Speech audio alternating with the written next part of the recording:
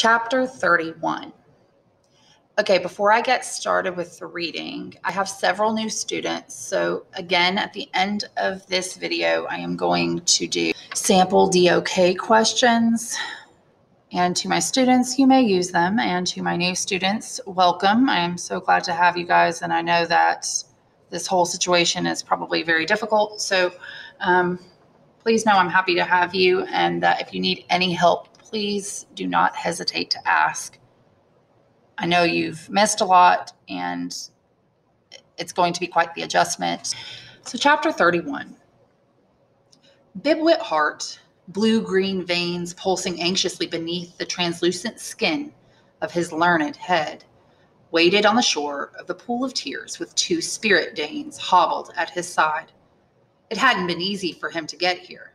Since learning of Hatter Madigan's return, Red had become more of a tyrant than ever, and demanded that he spend hours every day rewriting in Queendom Spiramus, glaring over his shoulder to make sure he scribbled down her venomous words exactly as she spat them at him.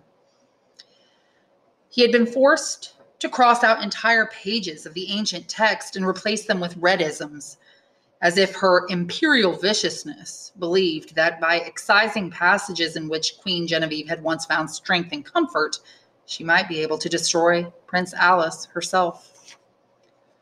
"You don't feel well," Red had screeched, hearing his excuse to forego his secretarial duties that day. "What do I care if you don't feel well? I'll show you what it means not to feel well." "But my hand is terribly cramped and would welcome a small respite from its daily exertions," Bibwit had corrected. "With utmost respect, I suggest..." Couldn't her imperial viciousness imagine the newly written pages instead of having me write them for her? Red had laughed, showing her black, pointy teeth. "Bibwit heart, you are not as cowardly as I thought. If I didn't let you live on the off chance of benefiting from all that lore you've crammed inside that pale, bald head of yours, I would almost be sorry to see you die. You have until the red moon rises to meet me in the observation dome."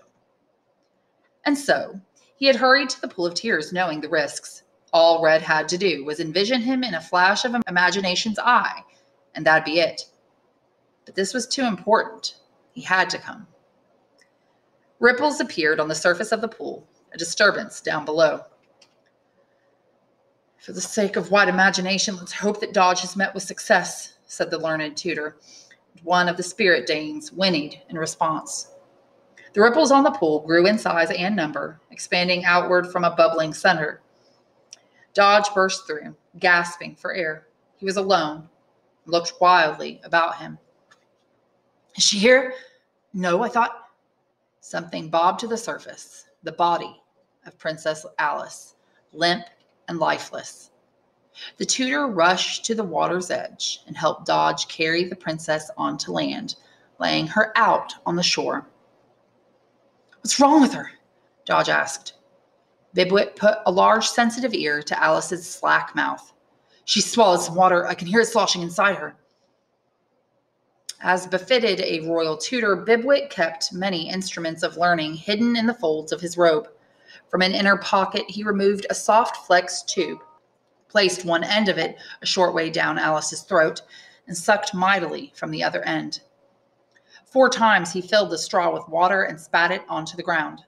Alice convulsed, breathed, vomited water, and coughed her way back into full consciousness.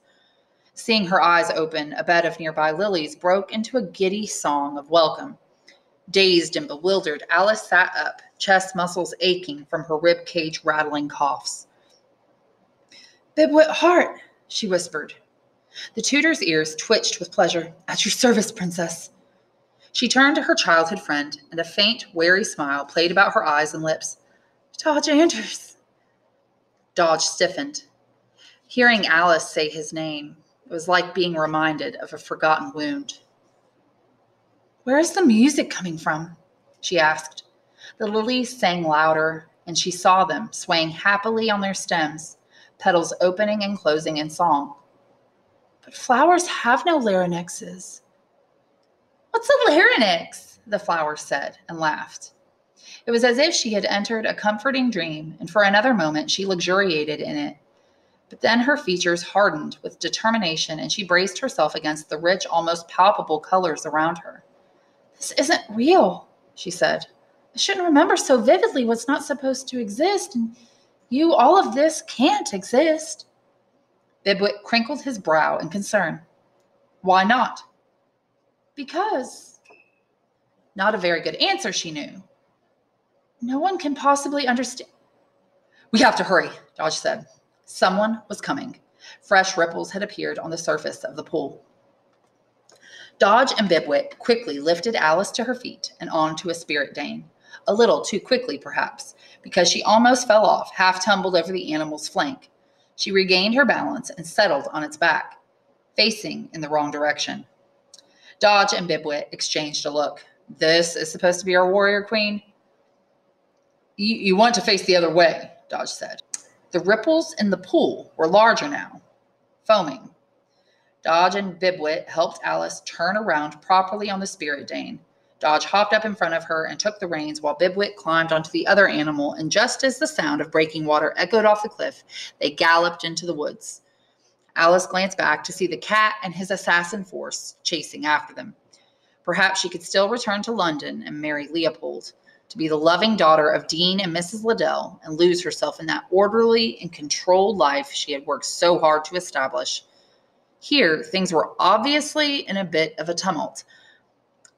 But who was she trying to convince? It was pure fantasy, the idea that she could return to relatively innocent days in England, the pool of tears, Red, and the cat. She would be hunted down no matter where she was. The whispers of the surrounding trees and shrubs became fainter. The sound of cracking branches and paw-crushed leaves closer, louder, even over the heavy footfalls of the spirit danes. They would not be able to outrun the cat. Alice was sure of it, and gripped Dodge tighter around the waist.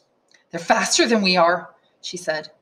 "Good, then we'll have to fight." Dodge spun the animal around and hardly had time to raise his sword before he was locked in combat with two of the card assassins. Alice lost her balance and fell to the ground. "Alice!" cried Bibwit. But the cat was upon her. "How you've grown," he hissed. "The last time I saw you, you were only this high." He held a paw level with his waist and grinned, baring his fangs. She tried to run, but he batted her back in front of him. His tail puffed up and he spat. Again she tried to run, and again he swatted her back, toying with her as a kitten toys with a cockroach before killing it. She knew what she should do.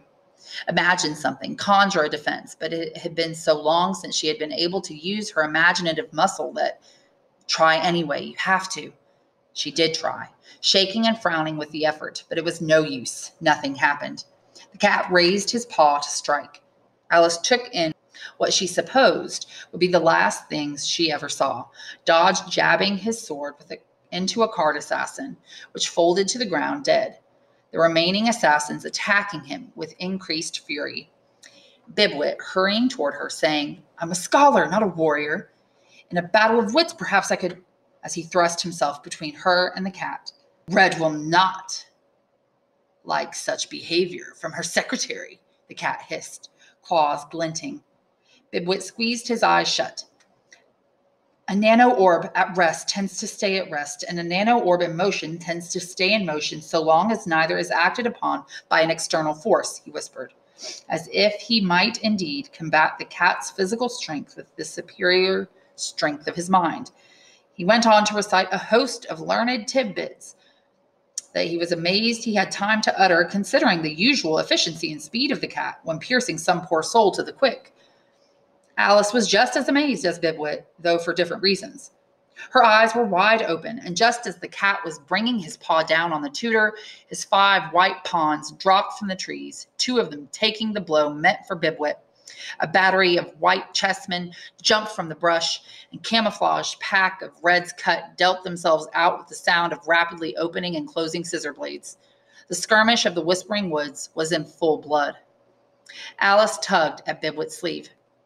"Oh," he said, opening his eyes to the scene. "Leave here," a rook shouted at them. "We'll keep them at bay. Go!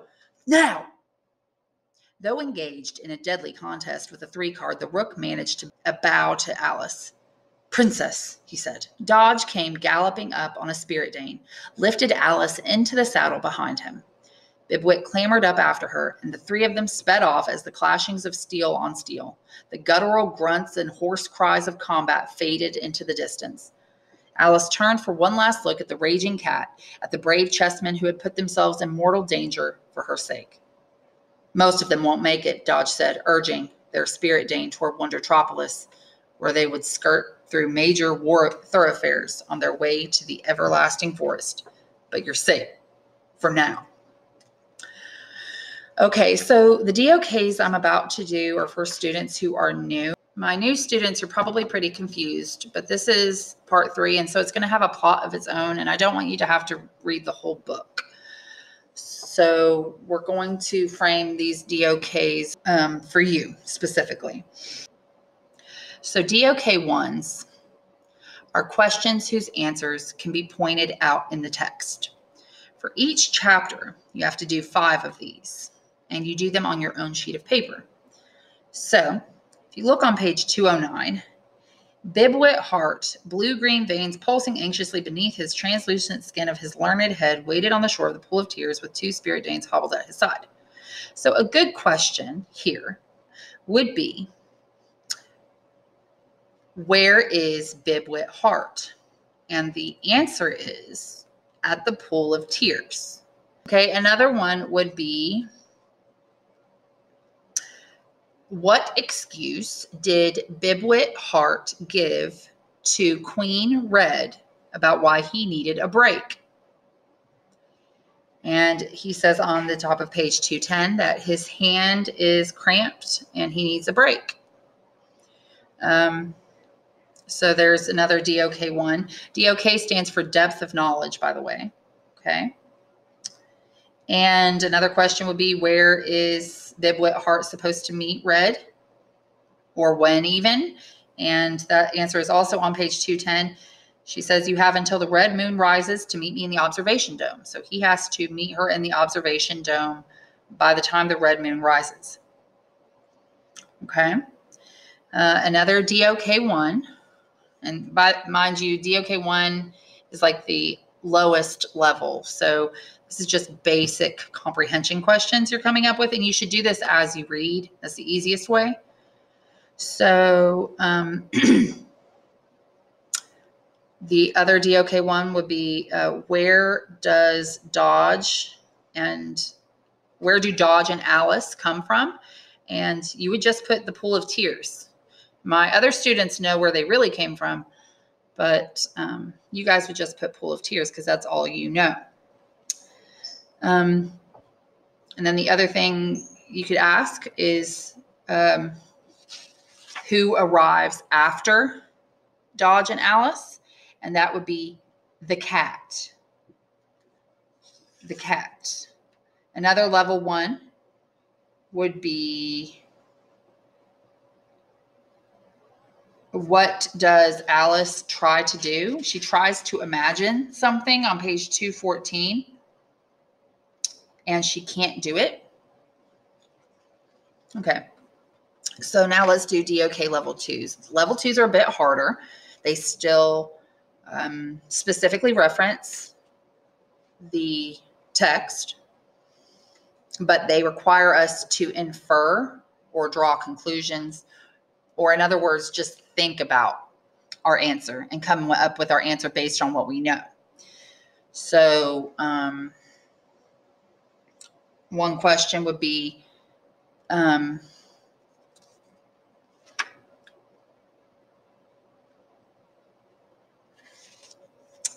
how does Red feel about Bibwit Hart? And we can tell based on what is described on page 210, she doesn't much care for him, especially because she plans on killing him. Oh, and I forgot to mention, you have to come up with 4 DOK 2s per chapter. So that's 9 questions total per chapter. You just have to do this as you go. If you wait till the end, it's torture and it seems like 2 assignments when really it should just be 1. Okay, another one would be,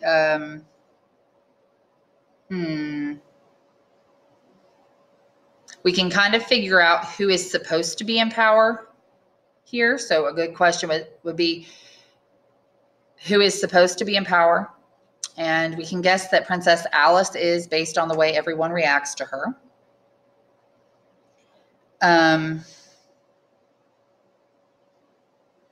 Another question would be, who does the cat work for? And we can guess that the cat works for Red and is set out to kill Alice.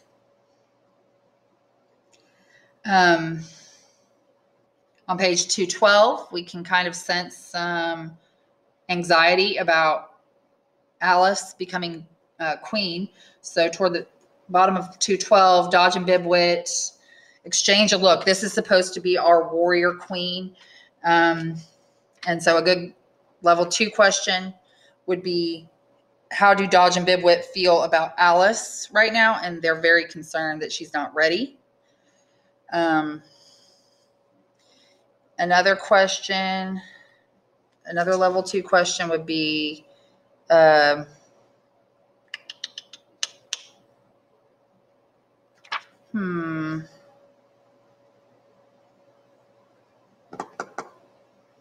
how does Alice feel about coming back to Wonderland? And on 213, I guess she's nervous about it. And because she says here, things were obviously in a bit of a tumult, but who is she trying to convince? So we can guess the word tumult doesn't mean anything good. Which brings me to the other type of level 2 question, which is a context clue level 2 question, which are perfectly fine. If you don't know what a word means, but you can figure it out based on how it's used, then that's a context clue situation. And you can do that with level 2. So here on page 213, here things were obviously in a bit of a tumult.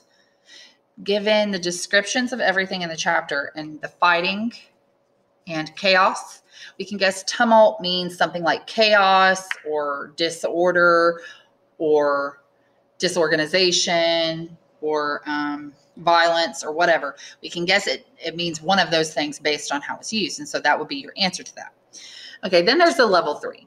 A level 3 question, you only have to come up with one for the entire week.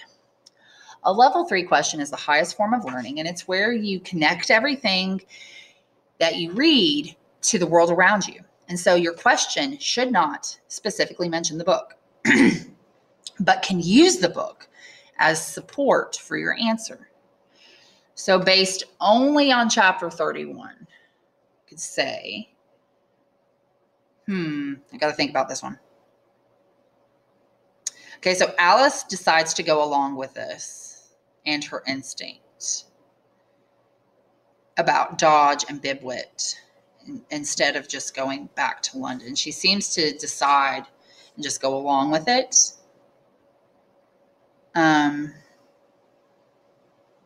So I'm going to say that that's something to do with bravery. So a good question would be, what makes people brave? And then you could use the fact that she does this anyway, even though she's afraid, even though it's uncertain, she does it anyway. And that's what makes her brave. She's doing this. Bravery isn't an absence of fear. It's facing your fears. So that would be a good level 3 question. So now I won't do this with every chapter, but I really hope that this gets you off to a good start. DOKs are not supposed to be difficult. And I think a lot of my students have made them more difficult than they should be. If you do them as you read, they should be as easy as what I just did here, even for you. Okay. I'm really glad to have you. And I'll post everything we read here on YouTube. So thanks for tuning in.